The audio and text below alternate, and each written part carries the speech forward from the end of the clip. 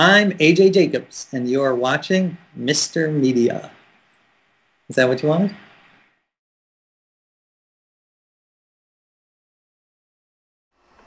Today on Mr. Media, I'll talk to TV screenwriter David Misch. He's the author of a new history called Funny, the book. Stick around. This has the potential to be funny, the interview. Or not.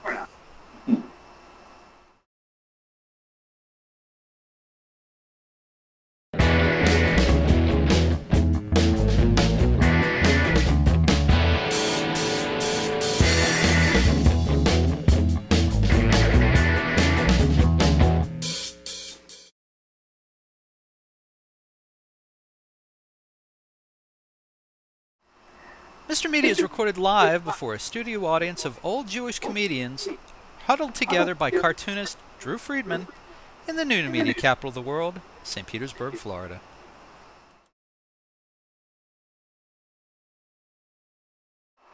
They always say that a joke won't be funny if you try to dissect or explain it.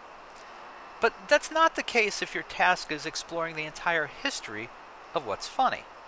History, as we all know from high school, is not usually very funny, but author David Misch has found a way in Funny, the book. Funny, the book is a masterful primer on the origins of human comedy from the earliest days of recorded time through the development of silent movies, radio, television, cable, and the internet. There are plenty of asides with smirk and snark so that the facts never get in the way of the funny. As for the author, you've probably seen David Misch's TV work over the years. He won an Emmy Award for Best New Comedy Series as a writer on Mork and Mindy, starring Robin Williams, and was executive producer of the animated series Duckman, which featured Jason Alexander. There he is, there's Duckman! Talk about snark. Go back and find Duckman somewhere. Jason Alexander from Seinfeld was the lead voice on that show. Now, more recently, Misch teaches musical satire at UCLA and a course called Practical Foundations of Comedy at USC. And on September 24th, he will moderate a panel on humor at the California Women's Conference featuring Judy Carter and Jerry Jewell. David Misch, welcome to Mr. Media. Thank you so much. Duckman, I got to tell you, I delayed starting the interview a minute because I was desperately trying to find. I have the original press kit in my garage for Duckman. Wow. And I wanted to bring it in and hold it up. He's going to find it. When Duckman first came on, hey, Duckman, dude! When Duckman first came on, Mr. Media, this was, I'm thinking the mid-90s, right? 93. Okay. And it was on for several seasons. 4 seasons.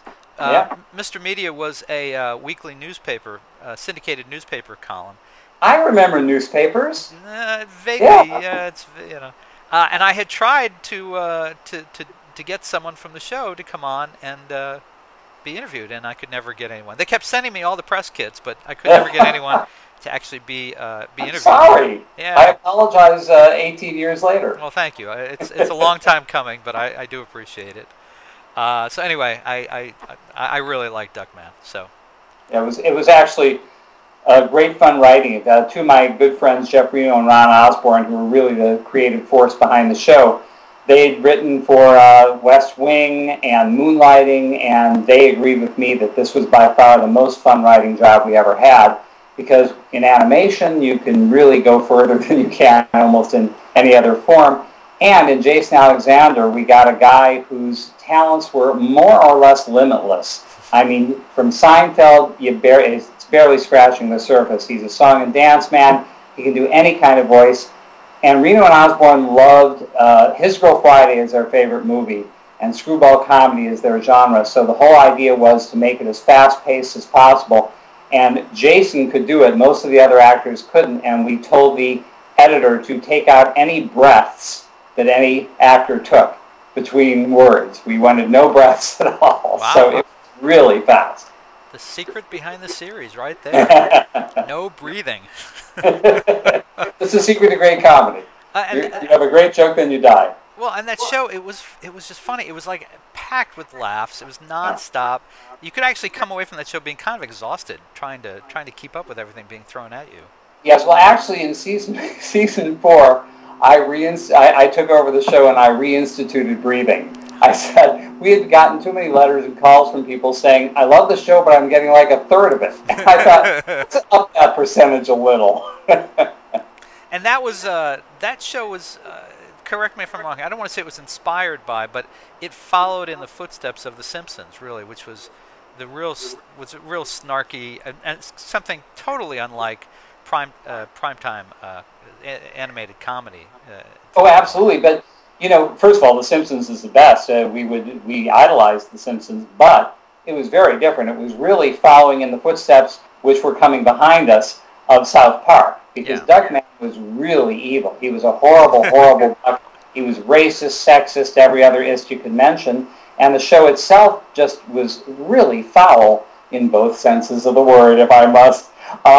And we sort of felt South Park was stealing our thunder, and they did successfully. But what the hell, we had a good run and we were happy. We got 2 Emmy nominations, so that's something. So it was 4 seasons. How many episodes were done? 70 episodes. Oh, is it in repeats anywhere? I never see it.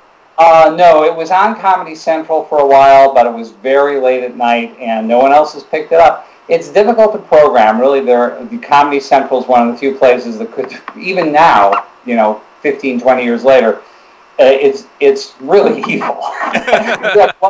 Can I say dirty words? Yeah, absolutely. Yeah. Okay, so we recorded in a place in Hollywood, and next door to us was a school.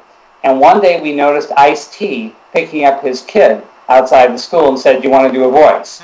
So we brought him in for a parody we did of blaxploitation movies, 70s blaxploitation movies, and he played an angry black revolutionary.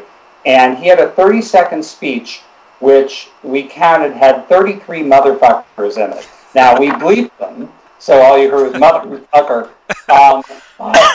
But afterwards, he paid us such a high compliment. He said, "That's a little rough even for me." So we thought, yes. He made Ice-T uncomfortable. Yeah, uncomfortable with obscenity. Not bad. Not bad at all. And right next to a school. How sweet. Yeah. He didn't speak too loudly. Well, yeah, I understand. That's what the padding on the walls is for. Yeah. So let's talk about your book. Funny, the book. Is it a kind of a slippery slope trying to explain even the origins of comedy, let alone a joke itself? Well, let's go back to what you said at the top of the show, which is the old saw about dissecting comedy, killing it. My response to that is, or dissecting a joke, killing it. To me, the answer to that is tell the joke first, and then you haven't killed it, and then explain it if they're interested. I always find dissection to be fascinating. From a very early age, I thought, how did they do that?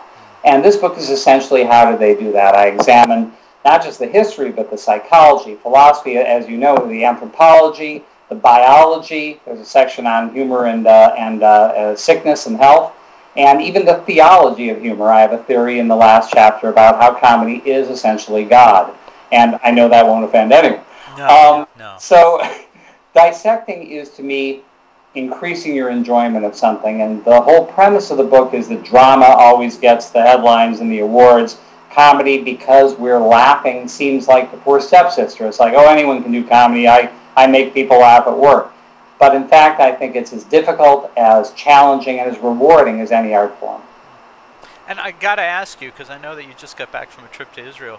How did, I'm sure that you tried out that whole comedy is God thing over there. How did that go over?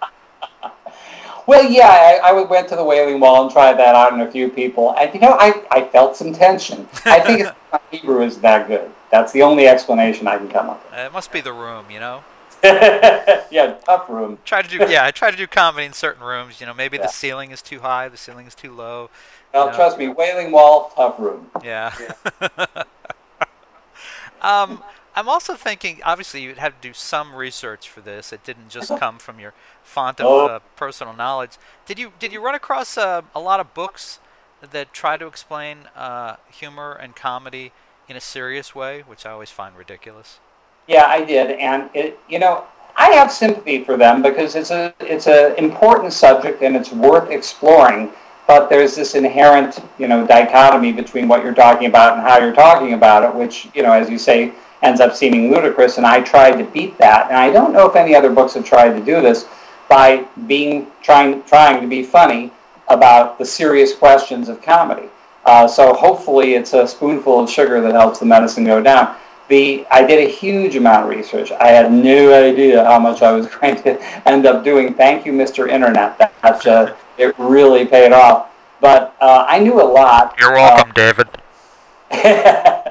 I knew a lot, and only by getting into it did I discover how much more there was to learn. And there are fascinating factoids sprinkled throughout the book, fascinating to me anyway. For instance, I was looking into Commedia dell'arte, which is the medieval form of comedy, with actors using just a few props traveling from town to town, which is still in use today. And this is where Punch and Judy came from. And I discovered that they would use a stick to hit one another and for comic effect, and they'd fall down. And the stick had to make a loud sound, and it was called the bataccio, and the translation of that is slapstick. Oh, really? Yeah, so that's where that comes from. I had no idea.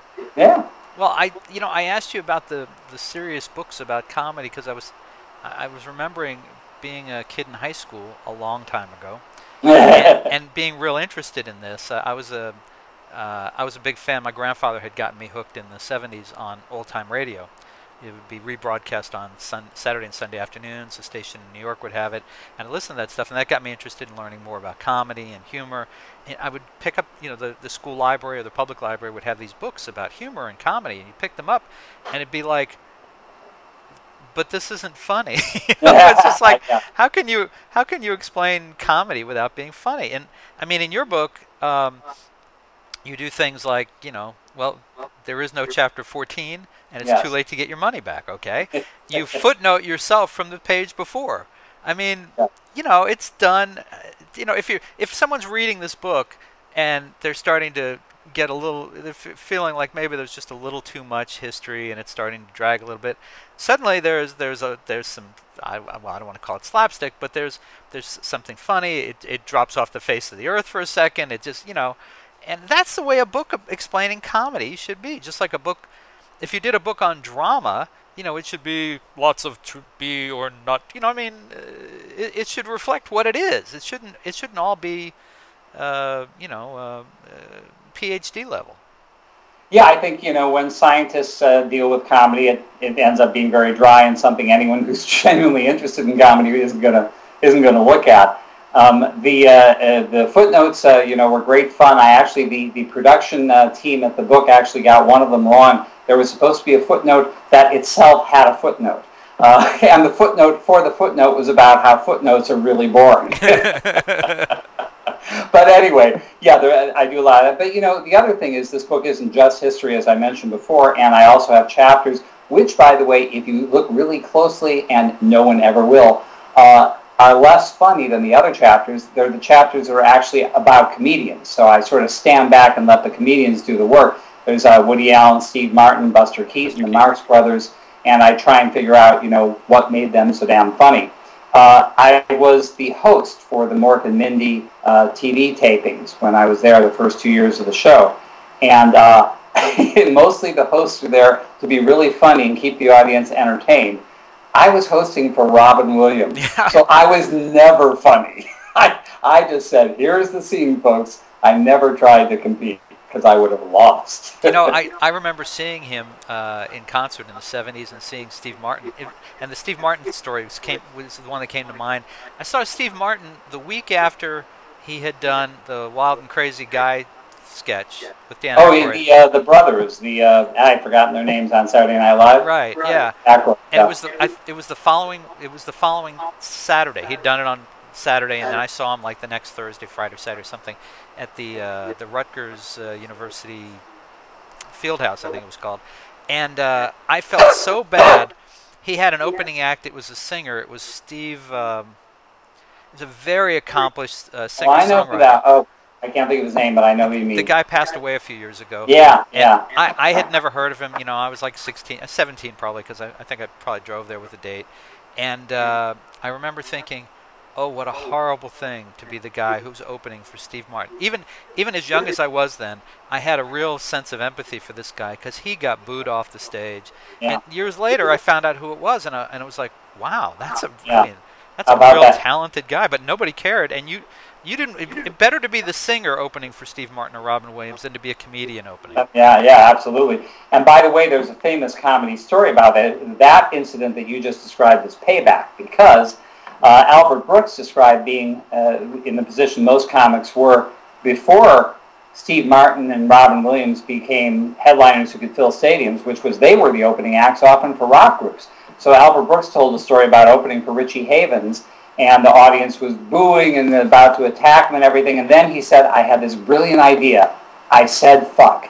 And suddenly they love me. They're women throwing their shirts at me. They're hoisting me on their shoulders. So finally, we don't have to scramble as much. And the other famous example of that, I think one of the most famous, was Jimi Hendrix opening for the Monkees. Oh my God! Yeah, I heard about that, but I forgot. That's so funny. Yeah, and not doing well. I'm sorry. Not doing well. Not doing well. Yeah, not not doing well. And the Monkees were talented enough and savvy enough that they knew what they had in front of them. But what are you going to do? Yeah, the audience wasn't. Yeah, no. So what got you started on this book? Was it you're teaching these classes now? Was this to go along with the class, or was this just? Yeah, I did a course at USC called Practical Fundamentals of Comedy. It has to have the word practical in it because students won't take a class unless they know it will get them work. So that was 15 3-hour sessions. So I had a lot of research to do. And after doing it, I mentioned it to a literary agent friend of mine, and she said, that sounds great. Why don't you write a book out of it? So I had to change it considerably. I left out 42 hours, and I made it a little funnier because you don't want an actual academic class to be a stand-up routine. Although afterwards, one of the kids genially accused me of that. But yeah, so it came out of research for a class, and basically I found a lot of academic things that were great for people to learn, but then sprinkled among them I found all these fascinating things that anyone would be interested in, and that's what I took for the book. And what was the most surprising thing you learned in your research that you hadn't expected? Well, I guess, I'm not sure I was literally surprised by anything, but I was impressed by that my own premise had been fulfilled to the degree that there was a long and glorious history to comedy, and that it played an important role that people have not really recognized, I feel, in a good enough way. For instance, I mentioned that the job description for the first stand-up comic was court jester. That's what court jesters were. And the origin of the court jester, which was, at least according to history, and we must believe history, is that a slave was brought to the pharaoh's court, and he didn't know what to do. He was bumbling around and falling into things and saying dumb things, and everyone thought that was hilarious, and they made him the first court jester. So that history is kind of cool. And then for another thing I was fascinated by, and it comes out of that, is the origin of the Joker in the deck of cards. It is a court jester. That's what the Joker is. And if you think about it, the Joker is the one crazy card. He's literally wild. And there's a direct connection between that and comedy. And then the other major thing, which I think you read about too, was Trickster, which is this mythological character, which is a fundamental archetype of humanity.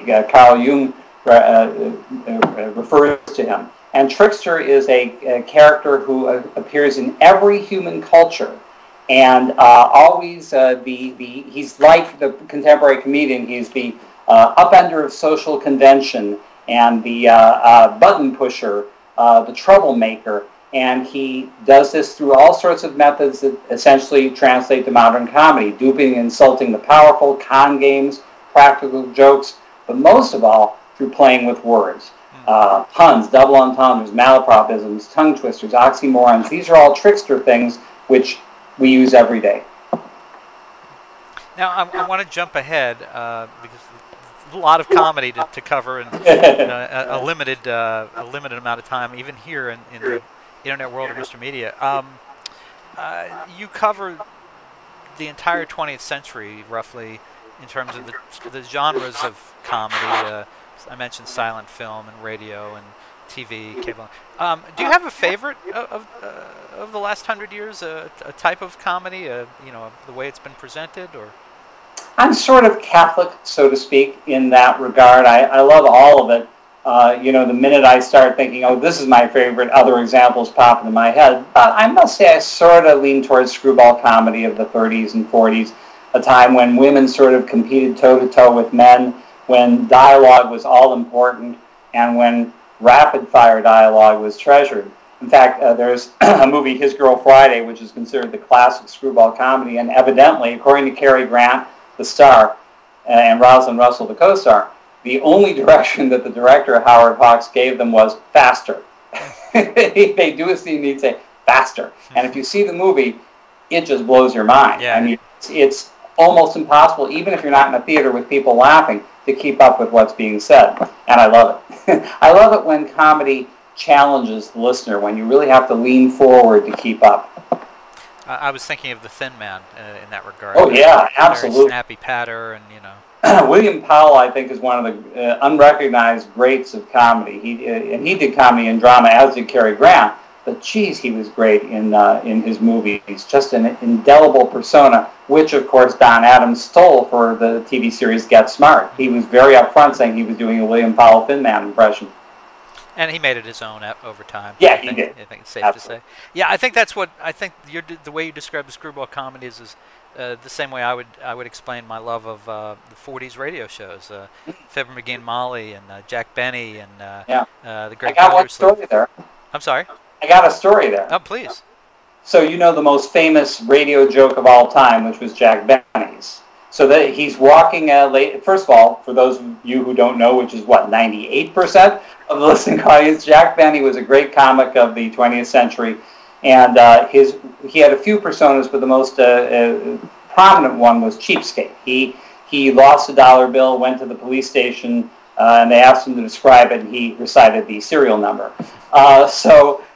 He's walking late at night, and a robber comes up to him and says, "Your money or your life?" And there's a pause, and he says, "I said your money or your life." And there's another pause, and Benny says, "I'm thinking it over." Now, this is legendary as the biggest, longest laugh in radio history, and research has been done, and it's not true. In fact, it's not even the longest laugh on Benny's show, and it's not even the longest laugh that Benny got. But it's so perfect. It's the perfect joke, because "I'm thinking it over" is 4 words that aren't funny. It's funny only in context. And I use it in the book to show how the comic's persona is so much more important than the words. There's a famous story about Bob Hope that he told a joke about an elevator in England, and the guy who wrote the joke, the famous comedy writer Larry Gelbart, was there with a British date, and he said, "Everyone just laughed, but I just realized," and I wrote the joke. He said elevator, and you don't call them that here. You call them lifts. Yeah, so why did you laugh? And she said, "Well, it's Bob Hope, and he's funny." But getting back to Jack Benny, the fun story behind that is the story of the writers who wrote the joke. They're in the room, and they come up with this setup that Benny's going to be robbed, and they know it's gold. They know there's a great line there, but they can't find the line. And one of them's pacing, the other one's sitting on the sofa. The guy who's pacing is coming up with line after line, and they're not working. And finally he says to the guy sitting on the sofa, "Well, why don't you come up with something?" And he says, "I'm thinking it over." And that's how they thought of and they realized that was the line for Benny. That's great. Well, and I got to ask you before we run out of time about writing for Mork and Mindy and writing for Robin Williams. There's a chapter about it in the book, and much has been said and written about Robin over the years, and he's never. I've never interviewed him, so I don't want to say I've heard this directly, but you've always had the impression in the public that Robin gave the impression that he wrote his material, that he. I'm not sure Robin ever said that. Right, but I know exactly where it came from. We were a hit, and the New York Times sent a reporter and said, "Could we hang out on the set and in the writers' room for a week?" And we said, "Absolutely." So he did, and then he wrote that we wrote into the script, "Mork does his thing here." It's utterly untrue. It never happened, and it made me think maybe Vietnam never happened. I mean, I read the Times, and they said it did, but So it was completely false. Now, Robin is and was a brilliant improviser, but the fact of the matter, as anyone, including you, who's seen him live knows, most of that improv is really dirty. I mean, he's grabbing his crotch and he's using every conceivable obscenity. And by the way, we would have nuns visit our set to watch the show, and they'd be in hysterics as Robin told the dirtiest conceivable jokes. But anyway, he didn't ad-lib the show. He couldn't ad-lib the show. You can't do that on network television. There are other actors. They have lines to get through. So he would occasionally come up with a word, or more importantly, he would come up with voices and faces. And the way he sold things was infinitely better than anyone else. So he gets all the credit, but he didn't write all the words. My line is that there were 10 writers up till 4 in the morning every night writing his ad-libs. And again, I don't think Robin ever said that he ad-libbed the show. Well, and right. And the thing is, I think over time, and it's, you know, it's strange to me now thinking about it, that you don't see those repeats anywhere because they were quite funny. But, you know, maybe they played out years ago. I don't know. But the thing was, seeing him over the years, being Robin Williams for whatever it's been now, 35 years, I guess. Yeah. It's entirely believable that he did, because he has continued to be that funny, that rapid fire. Although in recent years he's slowed it down a little bit just to. Well, a heart attack will do that to you. Yeah, yeah, true. I mean, he was on Louis C.K.'s show recently, and he was playing it down quite a bit, and you know, it's still, you know, he's a funny guy. What are you going to do? So. One thing people would often ask me is he like that in real life?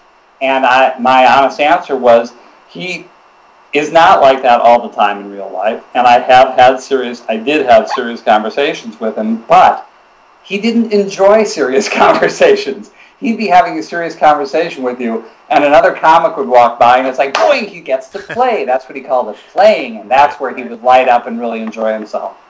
Well, I want to tell people where they can get your book. It is Funny the Book by David Misch. It's in great bookstores everywhere, or you can order it right now at a great price at MrMedia.com. Right below this video, there is a link. Just click on it. You can get the book. It's right there. That's exactly where it is. No, that's something else, David. Your point. No. Stop bringing attention to yourself. No, that's very inappropriate. Now, the thing about the book is, it's a very modern book in that it's full of references to links at funnythebook.com, where if David talks about a Buster Keaton clip, or Marx Brothers, or any number of things, there's dozens of these, you can follow along. He gives the number, and you can go to the website and you can actually see the clip. So he keeps the book smaller by sending you to the web. Have I explained it pretty well? And saving you, the consumer, money. That's right. So, funnythebook.com. Are you on Twitter or Facebook, any of those things? I am on Twitter and Facebook, tweeting amusing things since like 2 months ago. One other thing, I should say that anyone who wants to rip me off can go to funnythebook.com and get all those things for free. And in addition to the clips of great comedy scenes that I talk about in the book, there's references to other things in the book, like when I talk about vaudeville, there's some fantastic sites on vaudeville that I link to on the website, where you can see videos of great vaudeville acts from the 10s and 20s, amazing stuff, and things to comedy in ancient Greece and all sorts of things. And there's lots of other media interviews with me, all inferior to this one, but still they exist, you know. Thank you for acknowledging that publicly. I appreciate that. All right. Well, David Misch, thank you so much for joining us today on Mr. Media. My pleasure. Thank you. Thank you.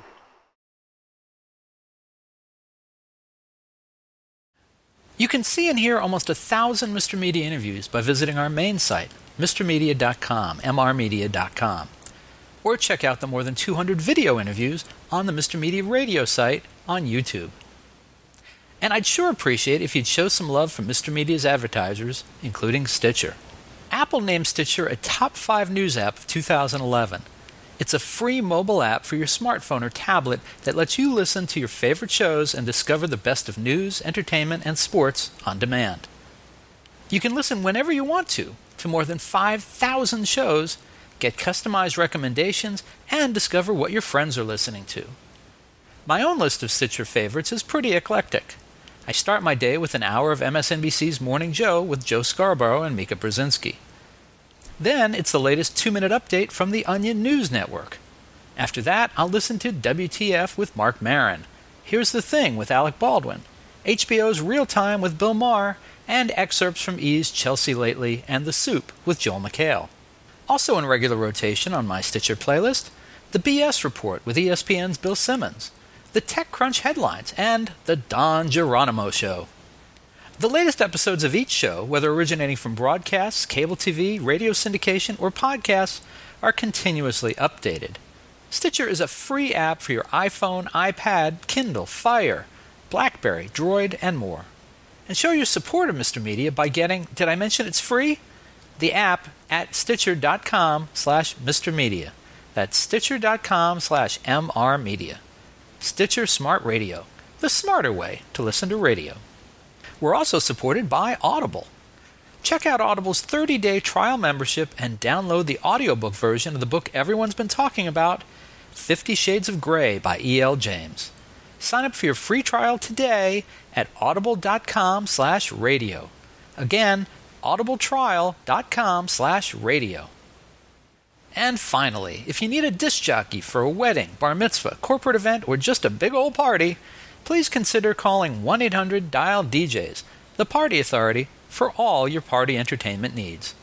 You can call 1-800-DIAL-DJs or go to their website, 1-800-DIAL-DJs.com, and tell them Mr. Media sent you. And thanks for listening.